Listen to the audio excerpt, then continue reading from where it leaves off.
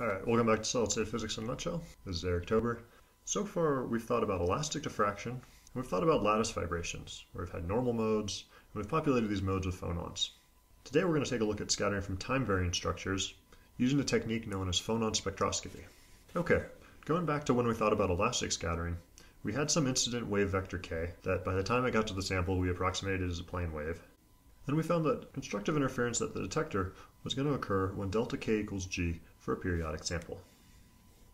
In this case, the amplitude of the detector was given by an integral across the sample volume that was illuminated, the scattering density n, and this I to the k dot r plus omega t term. So today we're going to consider moving atoms where the scattering density n now has a time dependence. So rather than developing a generalized approach for any n of r and any time variation, we're going to make a couple big approximations today. First, we're going to treat the atoms as point scattering sources, with one atom at each lattice point. When we do this, we can say that our scattering density n is then simply the sum across a set of delta functions positioned at r minus some rt. And this second term here is going to be position of the atom that's based at the lattice point t, but that position of the atom is going to vary a bit as a function of time. Down here on the lower left, we can see that variation with time.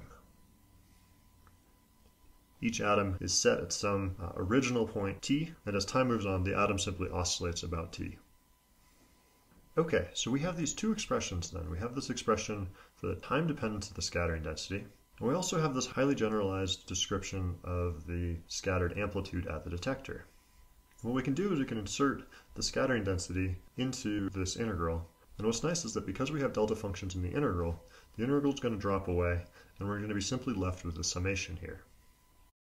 The first trick we can play is take this time-dependent r and separate it into the original lattice position, just simply r of t, and then a displacement off of that, u, which should sound pretty familiar from phonons.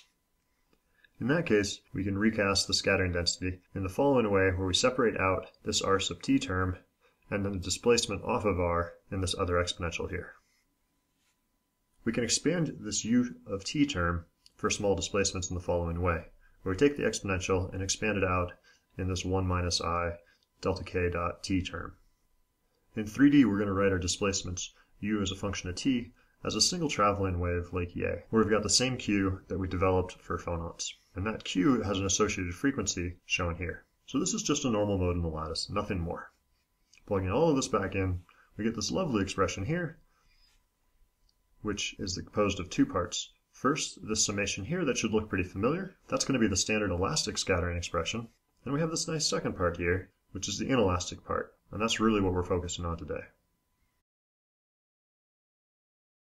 We can obtain an expression for constructive interference by looking at the first exponential, where we see that delta k plus or minus q is going to be equal to g, which we can rewrite as delta k has to equal g, but now plus or minus q. And the frequency at the detector, when we do this, is going to be the original frequency plus or minus the frequency of the phonon associated with q. So with these two expressions, for delta k and the final omega, let's take a look at the physical picture of what this really means. Say, for example, I've got a neutron incident on my sample, and then it's diffracted off at some angle constructively. In this inelastic case, the neutron potentially absorbs a phonon, gaining both the momentum and the energy of that phonon, or the neutron is going to create a phonon in the process, and it's going to lose both the momentum and the energy that was required to create the phonon. Vector-wise, this is going to be significantly more tricky than the elastic case. So if we absorb a phonon into the neutron, and the energy of the neutron rises, then the final wavelength is going to be shorter than the initial wavelength.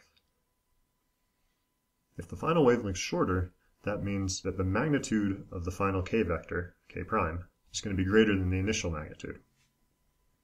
So we can sketch that here on the right, where the magnitude of k is shorter than the magnitude of k prime. And we have delta k off slightly to this right angle here. On the other hand, the situation is reversed if the neutron that's incident on the sample creates a phonon, donating some of its energy to the sample. That delta k is switched off to the other side. So if you had a given source and a detector position, like yay, you can see that depending on whether or not you're creating or absorbing phonons, you could potentially be sampling two different points in reciprocal space, and that's just for a single type of phonon being created or destroyed. So inelastic scattering is really pretty tricky. The magnitude of k is not going to equal the magnitude of k prime, although in some cases we approximate it as such. And generally we're going to have to think about satisfying this delta k equals g plus or minus q criteria. Finally, we have to make sure that the final frequency equals the initial frequency plus or minus the frequency of the phonon. If this wasn't such a neat technique that gave us so much information, I don't think we'd bother going through all of this. But from inelastic scattering, we can get so much information that it's really worth the struggle. So for the rest of this video, we're just going to consider the inelastic scattering of visible light, which is known as Raman spectroscopy. In this case, we're going to use a source like Y coming in along the proverbial x-axis and interacting with a sample. Then we're going to put a detector off at 90 degrees from that. And the detector is going to be a frequency-dependent detector, which is to say what I'm calling D actually has a splitter in it that separates out all the frequencies spatially. Right away when I say visible light, the first thing that should come into your head is, well, this is weird because I thought that elastic scattering and visible light were incompatible because delta K could never get out to a capital G vector. Let's start by considering the magnitude of K prime versus K for visible light. To answer that question, first of all, we need to remind ourselves how much change in energy is possible with either creating or absorbing a phonon with visible light. So a handy-dandy rule to keep in mind is that the energy of light can be converted to wavelength with this formula here. And so we can see that if we have incident red light, say at 620 nanometers, we're going to be dealing with 2 eV light. If our original incident light has 2 eV, and then the highest energy phonons are about 0.05 eV, that means that E prime, which is to say the energy of the exit light that's been inelastically scattered, can vary from 1.95 up to 2.05 eV. And that's an upper bound because I'm invoking the highest energy phonon is either being created or absorbed. So let's split this then into two columns, either a phonon being absorbed by the incident red light, increasing the energy of the red light therefore, or the red light creates a phonon as it passes through the sample and lowers the energy of the light. We can take a look at the wavelength, so we see that the red light becomes orange or a deep red, depending on whether or not you're creating or absorbing phonons. And really the take-home message here is in this last line, where the change in the magnitude of K, from K prime to K, is an incredibly small number, particularly compared to the size of the reciprocal lattice. So this isn't always going to be the case, but for visible light, we're basically going to invoke that the magnitude of K prime is close enough to the magnitude of K that we're going to treat it as equal when we do our vector diagrams. Additionally, we see that the magnitude of K is really small. It's way smaller than the magnitude of G1. And so I've drawn that here in the lower left where I've got this little teeny tiny K vector in, and a little teeny tiny K vector out, and the delta K then is this wee little thing here. Remembering that for inelastic scattering, we need delta K to equal G plus or minus Q for constructive interference, we have only a Q max here from phonons of pi over A, and thus the only G that can satisfy delta K equals G plus or minus Q is going to be at G equals 0, which is to say the origin.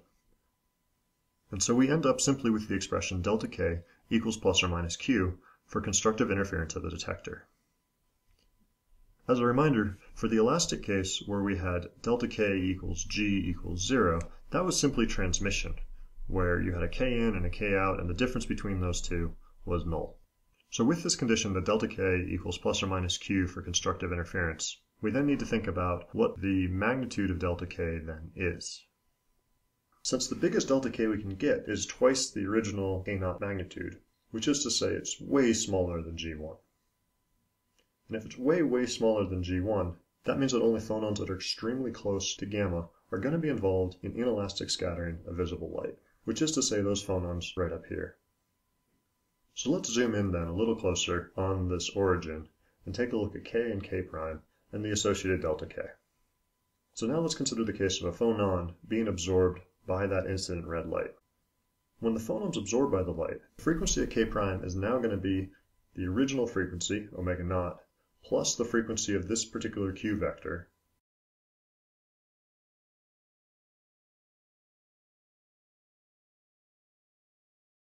so let's see how this translates to a real experiment.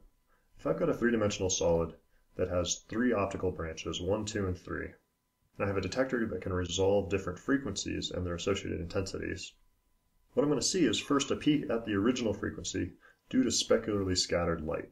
Then at slightly higher energies, I'm going to see 3 peaks associated with these 3 optical modes due to phonons being absorbed by the light and gaining that energy. On the other side, I'm going to see those 3 peaks mirrored about frequency naught due to that light creating phonons.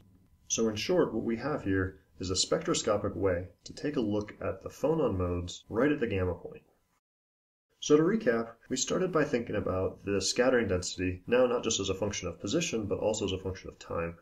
And we were able to describe the time dependence as our u of t that we developed simply for phonons. When we brought that into our expression for amplitude, we ended up developing criteria for constructive interference, namely that delta k needs to equal g plus or minus q, and that the final frequency better equal the original frequency plus or minus the frequency of the q vector. And to see how these expressions really play out in real inelastic scattering experiments, we took this and applied it to visible light scattering using a frequency resolve detector. And from that we were able to see that we could actually identify specific phonon modes within the sample. Next time we're going to look a little more closely at inelastic neutron scattering, since that's been the bread and butter of inelastic techniques for the last 50 years or so. Alright, see you next time, folks.